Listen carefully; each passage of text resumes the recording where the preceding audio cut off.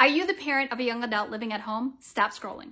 Do you struggle with setting boundaries and whether or not there should be boundaries? For example, your 22-year-old is living at home. Do you pay for their cell phone? Your 19-year-old is at home taking a gap year and they're only working part-time. Should they be working more hours? Should there be a curfew for your 23-year-old daughter? Should you charge them rent?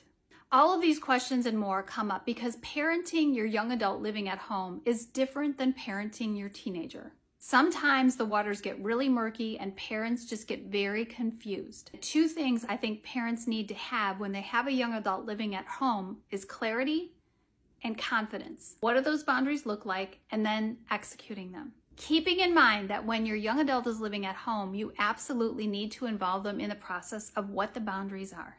Sometimes boundaries are around our behavior and the things we will and won't do. Sometimes they're around our kids' behavior. If setting boundaries is confusing and challenging for you right now with your young adult living at home, I want to invite you to join me September 27th at 7:30 p.m. Central Standard Time on Zoom for a workshop specifically on the topic of setting boundaries for kids 18 plus. Whether or not you can attend live, you will get the recording. Stop wondering and worrying about setting boundaries with your young adult living at home and join me online September 27th.